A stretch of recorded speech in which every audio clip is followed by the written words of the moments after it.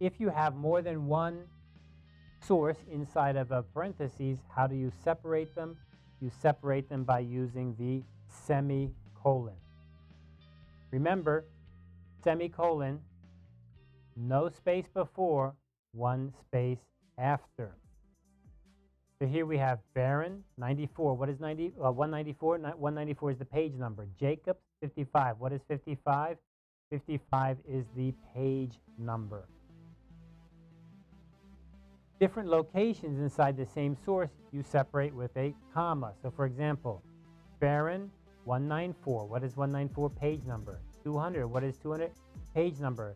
These two are inside the same paper by Baron. Also, 197, 298. That is 2 pages. And where are they? They are also all inside the same research paper. So, Baron, here, here, and here. All the same source. Single source.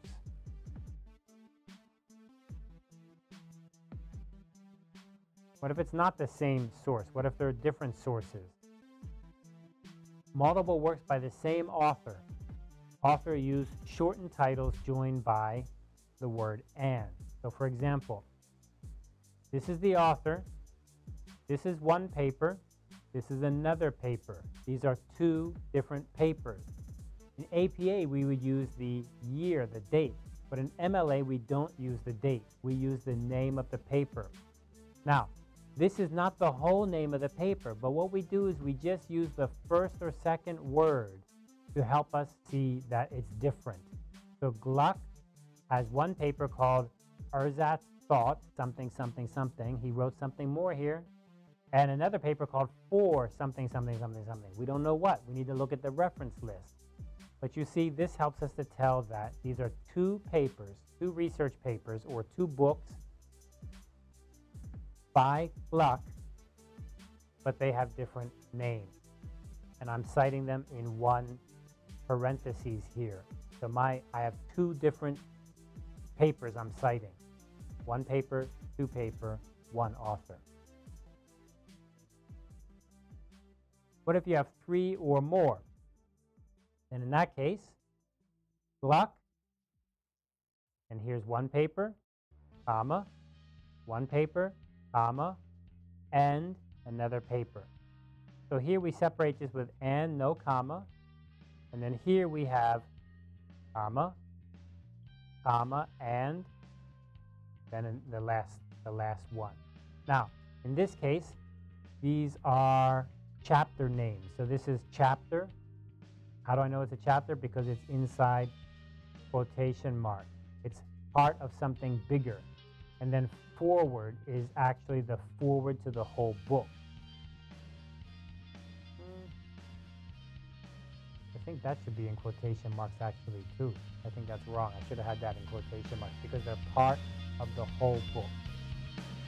Okay, so but you get that point here. Comma, comma, and.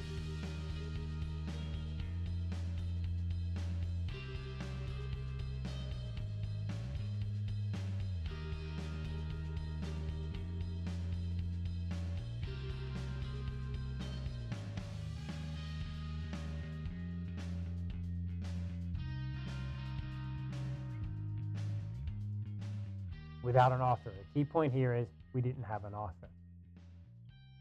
Okay, secondary sources. Again, just like the APA, we discourage secondary sources.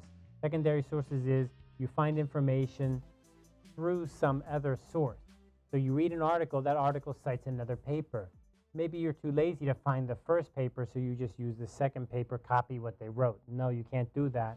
You need to always find your original sources if you're going to cite them. However, there are some cases where you may need to say, I found this information in another paper, not the original paper. And here is an example. Allport's diary as cited in Nicholson 132. So as cited, I found it in another article. That article was by Nicholson on page 132. Personal communications, such as email. Whoa, cut, going back, slide.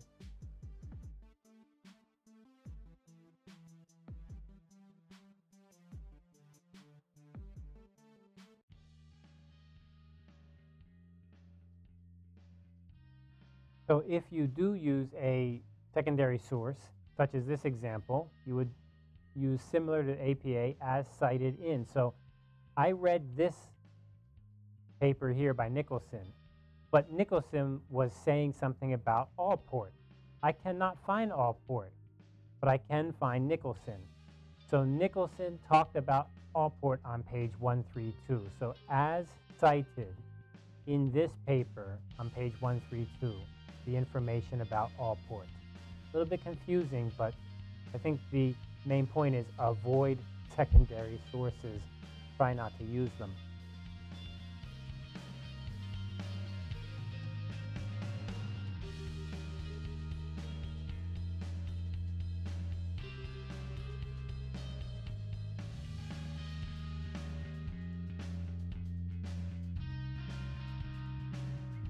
What about private information, memos, emails, that kind of thing? You can go ahead and include them in your MLA paper also. Here you can be very, a little bit more general. It's not as specific a rule as in the APA. So here I would say in 2016 interview. So I had an interview with Bob Lutz. So I interviewed him. So in the text, I just write it very clearly like that. Victor Gates included in his email of May 2017. So here again, this is the person, and what did they do? They wrote an email, and when's it from? So you want to be as specific as possible, but the big difference here is the MLA does not have a very super clear requirement on that. Rather, that's going to go inside the reference list. They just want to make sure the reader knows which reference does this belong to.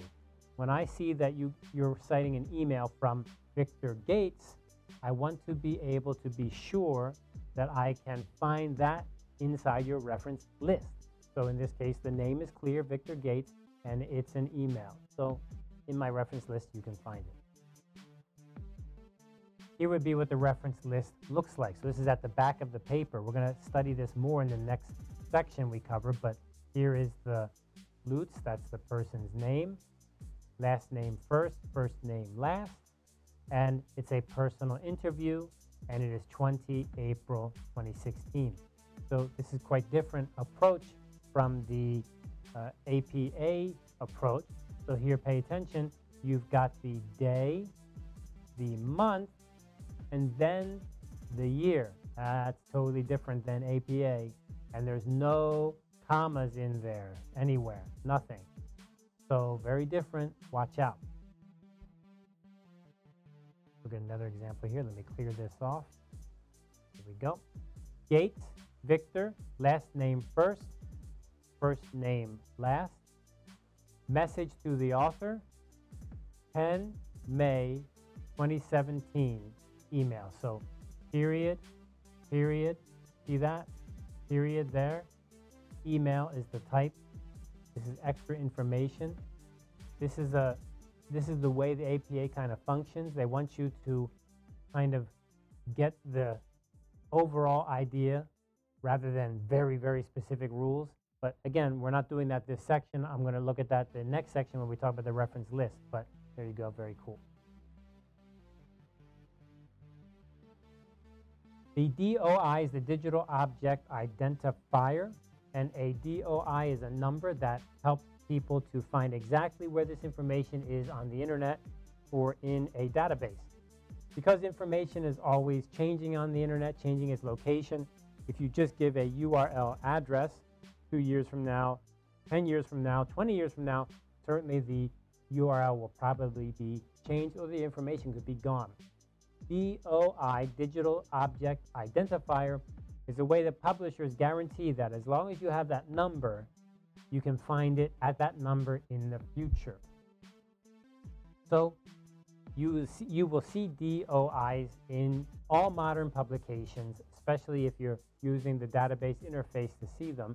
And when you put them inside of your paper, then you will basically follow the same rules as the citation rules. DOIs are mostly used in the reference list, not in the citations, but they can be used in citations if that's all the information you have, for example. Okay, so that covers our MLA citations, that is inside the text of the citations, and I think you get the idea. The most important point to remember is the MLA and APA are very different. And again, these are different from other styles, and every journal could be different in what they want. You need to follow that journal. If you're doing a dissertation or a thesis, probably your school is following either MLA or APA. When you submit a paper, if you're not quite sure of the journal's rules, or sometimes the journals have rules but they're not very detailed, then see which one it follows most. Is it more like MLA or is it more like APA? And choose that one to follow for your research paper. The more you stick to it, the more clear you make it, the easier your path to getting your paper accepted will be. Okay, good luck.